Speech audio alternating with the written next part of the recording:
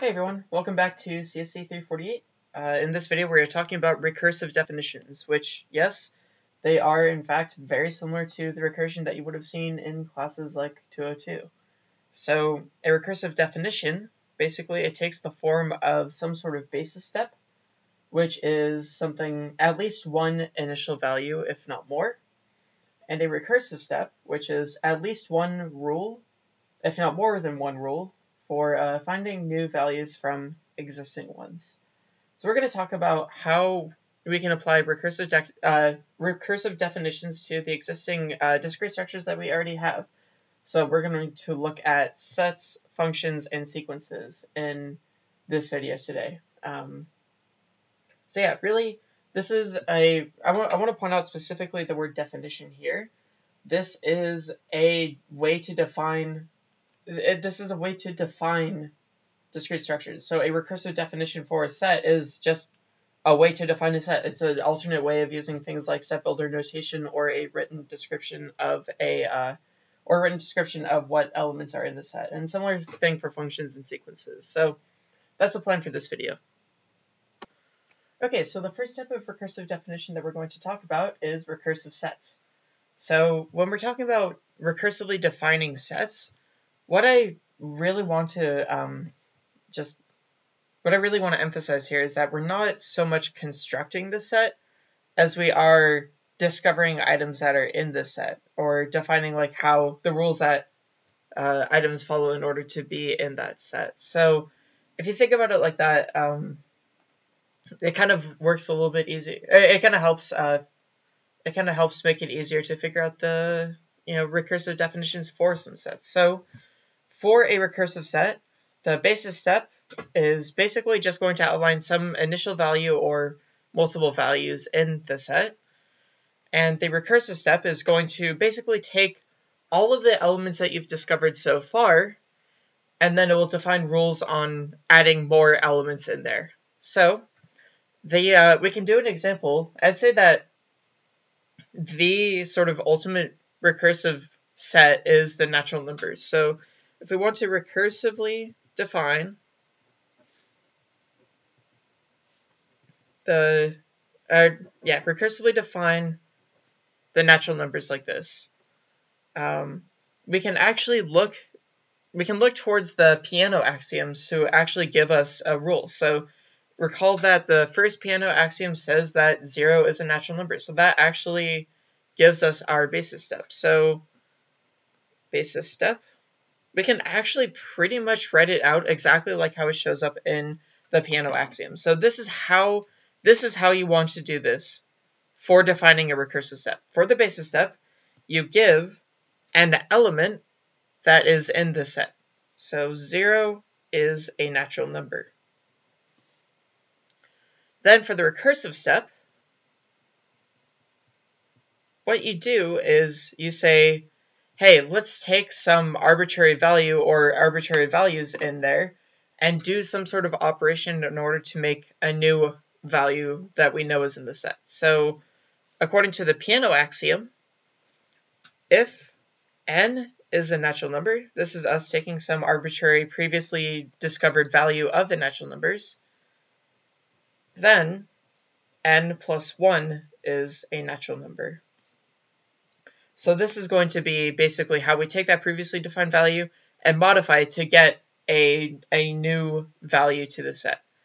So when you're doing a basis step, it's always going to be of the form some element is in the natural number, or is in the set that you're trying to define, or some elements are in the set that you're trying to define. When you're defining the recursive step, it's always each rule that defines the recursive step will be in a if-then statement, or will be a conditional. So for full credit, when you're recursively defining a set, you have to follow those two rules. Basis step, list of elements that are in the set in terms of this propositional form right here. So like 0 is a natural number. Recursive step, always if-then statements, always conditional statements. And that will help us determine, like, okay, based on all the values that we have, what are the new values we can discover? So if we want to look at how these rules work in the natural numbers, what I'd like to do is I like to sort of make a table. So basis step here with basically what I'm doing. On this side, I'm describing the number of applications of the recursive step here. And on this side, I'm basically describing the set of all items that we have discovered in the natural numbers so far. So in this case, we have 0 so far, because all we know in the basis step is that 0 is a natural number. Then, when we do our first application of the recursive step, we're saying, okay, if n is a natural number, then n plus 1 is a natural number. So we take every element that we've discovered up here so far, and then put basically that element plus 1 in the natural numbers. So this gives us 0 and 1. Then let's apply it again. So for the second application, we're going to do the same thing. So we're going to first look at the 0 up here. So 0 plus 1 is 1. So we know that 1 is a natural number. That's redundant, so we don't need to put that in. Actually, what we can do is we can put in all the values from here immediately into here. And then we start doing the rules. So basically for all n in the natural numbers, you can add n plus 1 to the set. So 0 is a natural number, so we can add 1 to the set. 1 is already there, so we don't need to bother. 1 is a natural number, so we can add 2 to the set. Like that. And that's our second application of our recursive step. The third application is going to do the exact same thing. So we can write down 0, 1, 2. Then, we start applying this rule to every element that we have as of the second application in the basis step. So 0 plus 1, we add in, already there. 1 plus 1, we add in, already there. 2 plus 1, we add in, and we don't have that one yet, so we put in 3. And so on. So I might ask you some questions on homework or the midterm, being like, hey, give me 3 applications of the recursive step. And this is the kind of thing that you'll want to do. So let's take a look at another possible example. Okay, so for this example, what I'm going to do is I'm actually going to define a set S, and then we're going to see what elements are in S and see if we can't find a nice fancy name for S, or see if that's like any set that we could see or have possibly seen before. So the basis, 2, we know that the first element that we basically see as being in S is 2, so we know that 2 is in S. And then for a recursive step, if we take any x in S and any y in S, then we're saying that x plus y is also in S. So let's take a look at what's in here. So at the basis step, we basically just have the set containing 2. For the first application, the recursive step, we're going to choose some x in S and some y in S. Well, x and y can only be 2. So we would say that we can put 2 plus 2 in S, which is 4. So we'll do 2 and 4, like so.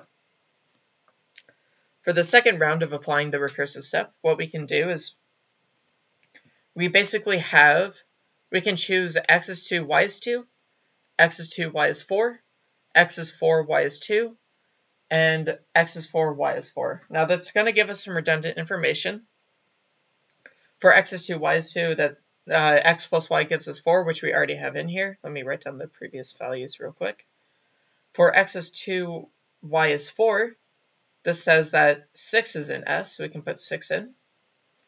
For x is 4, y is 2, that gives us that 6 is in S, which we already have that in there, so we don't need to add anything. And then when x is 4, y is 4, we know that 8 is an element of our set.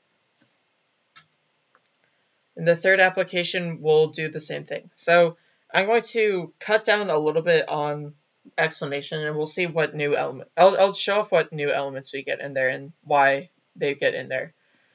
So what we can do is we can note that 2 plus 4 and 2 plus 6, we've already seen the results of those. So we can start looking at 2 plus 8, that'll be 10 gets put in there. 4 plus 4, we already have. 4 plus 6, we already have as well. 4 plus 8, we don't have, that would be 12. 6 plus 6, we have. 6 plus 8, we don't have, that'd be 14. And then 8 plus 8, we don't have, and that's 16.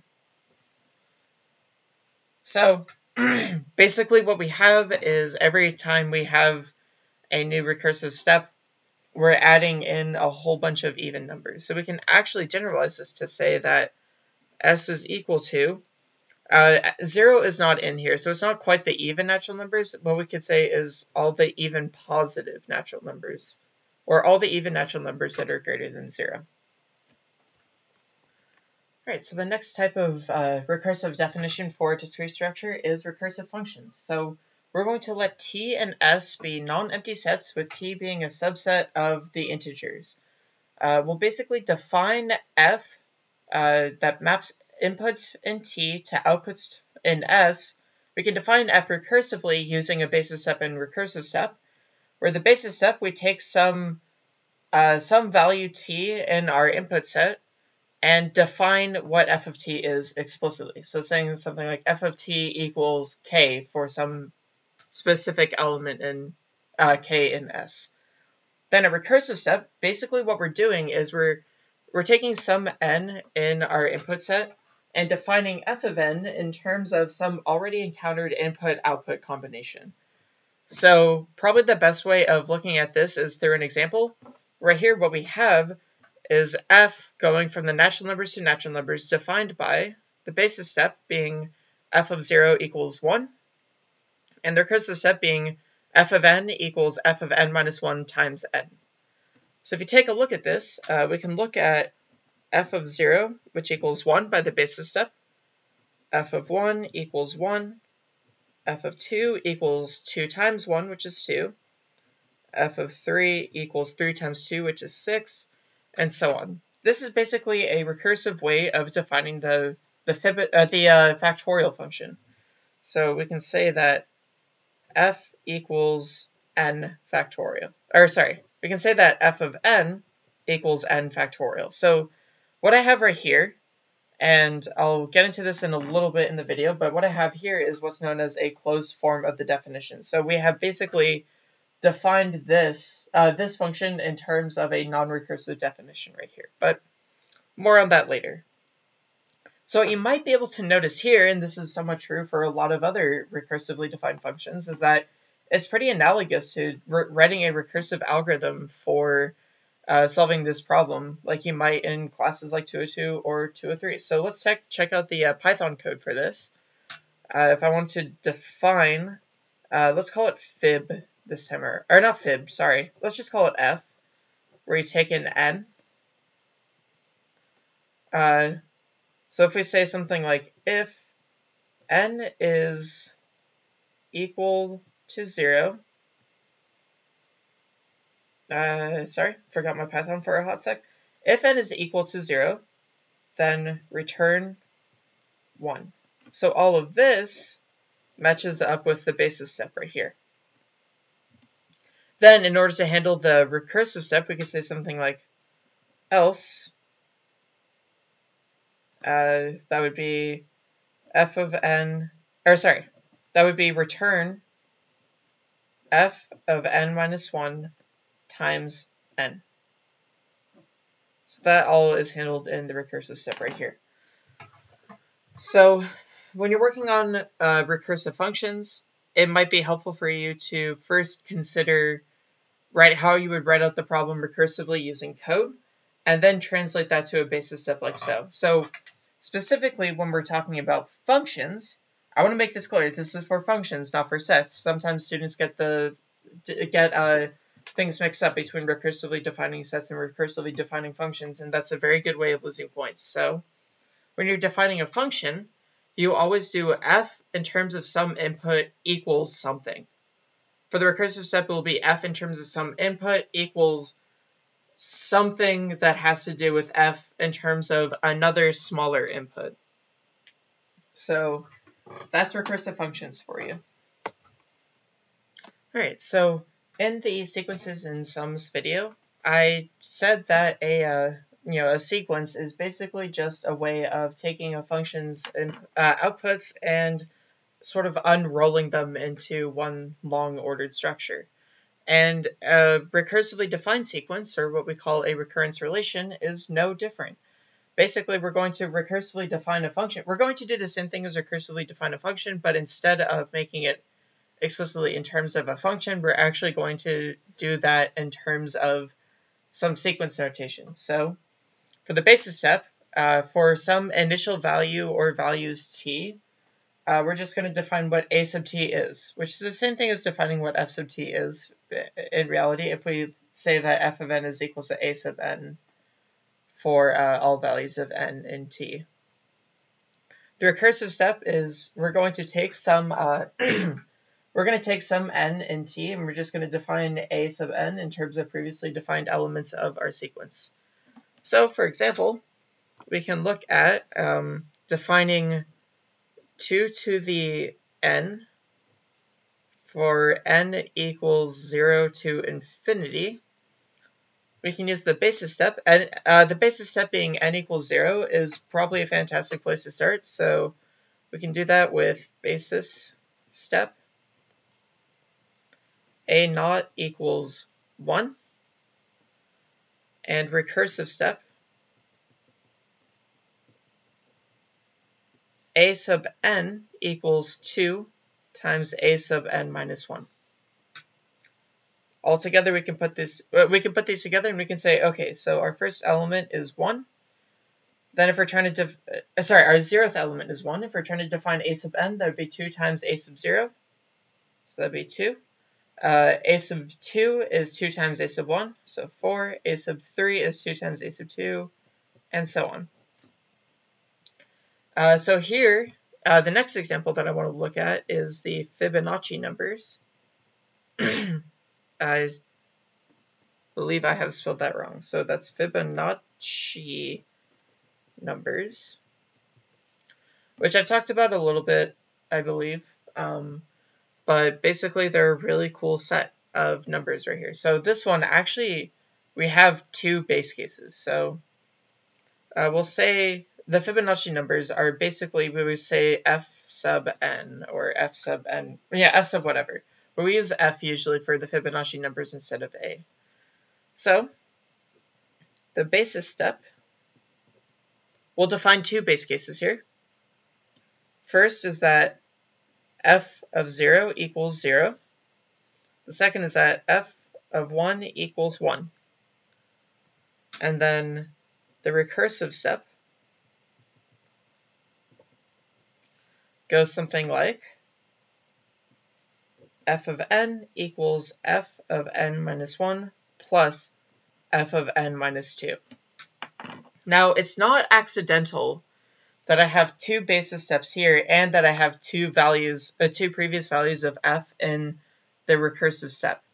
And that's actually really important right here. So you want to make sure that your basis steps can cover all the possible values of f of n minus 1 and f of n minus 2. If we only had, say, f of 0 as our basis step, then we'd run into trouble if we were trying to define f of 1 in terms of f of 0 and f of negative 1. That's not okay, unfortunately. So what that means is, yeah, we have our recursive set of Fibonacci numbers right here. And this will end up being 0 and 1 because we put in their basis steps. Then f of 2 is f of 1 plus f of 0, so that'd be 1. And f of 1 plus f of 2 is 2, 3, 5, 8, 13, and so on.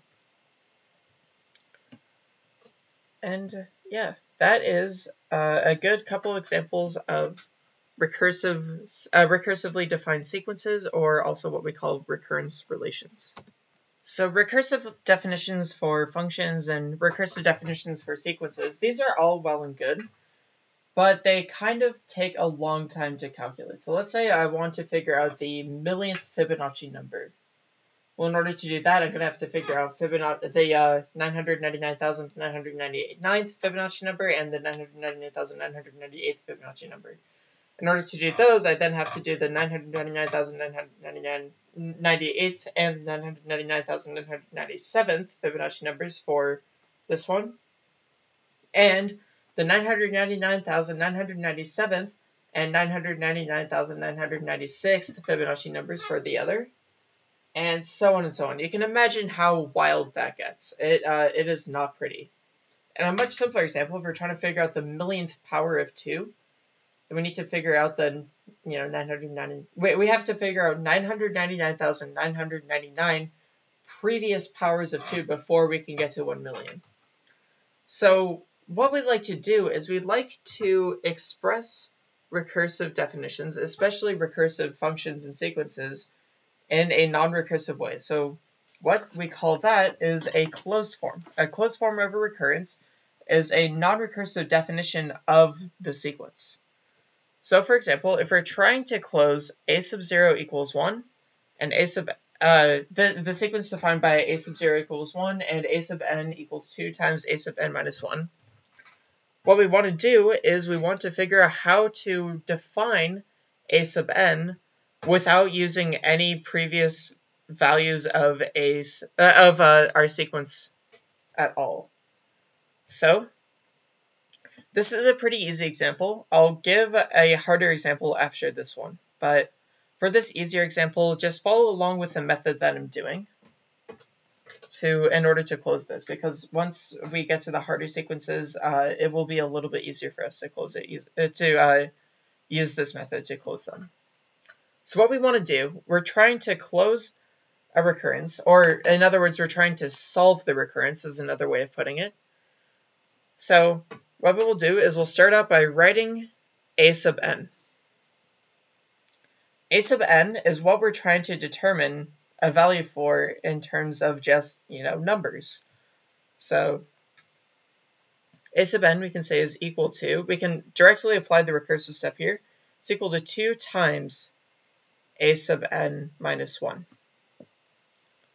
Well, I'm going to do some scratch work over on the side as well. So if we have a sub n minus 1, by the recursive step, we know that that's equal to 2 times a sub n minus 1 minus 1, which is 2 times a sub n minus 2. So we can actually substitute that in here to get us 2 times 2 times a sub n minus 2, which is then equal to 2 squared times a sub n minus 2. And I'm going to leave it like this, and hopefully the reason why I'm going to do that will be clear shortly. So then, over on the scratch work, I'll note that a sub n minus 2 is equal to 2 times a sub n minus 3. I'll apply this here to then give us that this is equal to 2 times 2 squared times a sub n minus 3. This should be the other way around, so it would be 2 squared times 2 times a sub n minus 3. So this would be equal to 2 cubed times a sub n minus 3. Now something that I want to notice is that if we take a look at this, we can kind of see a pattern. So this would be 2 to the first times a sub n minus 1. So we have a 1 here and a 1 here. We have a 2 here and a 2 here. And we have a 3 here and a 3 down there. So now let's say we want to show off what this pattern is. We want to check this pattern for really any possible value right here. So let's say our value is I. If we want to look at the term for a sub n minus I, what would that look like? So we could say something like a sub n equals, and going something basically times a sub n minus I. And going off of the similarities here, we see that this is 2 to the first power matched up with n minus 1, 2 to the second power matched up with n minus 2, 2 to the third power matched up with n minus 3. So we can probably safely assume that we're going to match up 2 to the ith power with n minus I. Now here's the thing. Why are we doing this? Well, what we eventually want to do is we want to get down to the base case right here. We want to replace all instances of a sub anything with the base case, which just equals 1. So if we have 0, which happens to equal n minus n, that means that a sub n minus n happens to equal a sub 0. So just putting in this math here, because what I want to show is that if we substitute in I equals n. So I'll do substitute I equals n. This would give us a sub n equals 2 to the nth power times a sub n minus n, which is then 2 to the nth power times a sub 0. And by the base case up here, we can say that this is equal to 2 to the nth power times 1, so 2 to the n. So what we've done right here is we've shown that we can close the sequence defined by these two rules by saying that a sub n equals 2 to the nth power. Now that's all well and good. It's a relatively simple example of those, so let's take a look at a more complicated one. Let's say we're trying to solve the recurrence relation given by a sub 0 equals 5 and a sub n equals n plus a sub n minus 1. This one's a little bit tricky, so I'll try to go slowly again and try to show the scratchwork to show off what my reasoning is. So be sure to pay attention, pause as much as you need, and if you're stuck anywhere along this process, please ask me questions as soon as possible. Alright, so we start out, when we want to close a recurrence, I'll say it again, that when we want to close out recurrence, we want to put a sub n in terms of some expression that doesn't have another a term in it. So our goal is to set a sub n equal to something. So we always write out what a sub n is. You know, a sub n equals, and we can apply the recursive step immediately right here. N plus a sub n minus 1. And then we want to start doing the same thing where we find a substitution for a sub n minus 1 and then plug it in and so on. So let's do some scratch work over here. We'll note that a sub n minus 1 is equal to, now this one's a little bit tricky, so be wary of this. If a sub n is equal to n plus a sub n minus 1, you can think of this as now we're sort of quote unquote substituting in n minus 1 for n. Not really, but you can think of it as sort of working like that. So a sub n minus 1 is actually going to equal n minus 1 plus a sub n minus 2. And a sub n minus 2 is going to equal n minus 2 plus a sub n minus 3. A sub n minus 3 will equal n minus 3 plus a sub n minus 4. And so on and so on. So what we want to do here is, we want to start substituting in for a sub n minus 1. So let's do that here. This will be equal to n plus n minus 1 plus a sub n minus 2. And then substituting in here, this will be n plus n minus 1 plus n minus 2 plus a sub n minus 3. Plugging in here, that is n plus n minus 1 plus n minus 2 plus n minus 3 plus a sub n minus 4, and so on. So now at this point, we can try to maybe look for a pattern right here, and I do actually see one. What we have here is we are adding up all of the integers. So starting at n and going down by 1. So we'll do, in this case, we're just adding up n, and we're stopping at the subscript of this term here. So we just do n here. For this one, we do n and n minus 1, and we stop at the subscript here. This would be n plus n minus 1 plus n minus 2, stopping at n minus 3. N plus n minus 1 plus n minus 2 plus n minus 3, stopping at the subscript n minus 4. So my hypothesis is that if we have a sub n minus I, so let's say equals n plus n minus 1 plus n minus 2 plus all the way through to n minus I plus 1 plus a sub n minus I. This is what I'm thinking the pattern is looking like. And if you plug in different values of I for 1, 2, 3, and 4, you should see that this actually works out pretty well. And then we can rephrase this as sort of being equal to the sum from j equals, let's see, I minus 1 to, the sum from j equals, what would it be? Let's say n minus I plus 1 to n of j. All of that plus a sub n minus I, like so. So this is basically just expressing, this sum expresses all of these terms, and then plus a sub n minus I. Now we're going to do the thing where we substitute in 0 for I. So we'll let I equal 0. I equal n. Because what we eventually want to get down here is that we want to get this to a sub 0. So when I equals n, we can say that a sub n equals the sum from j equals n minus n plus 1 to n plus, of j plus a sub n minus n.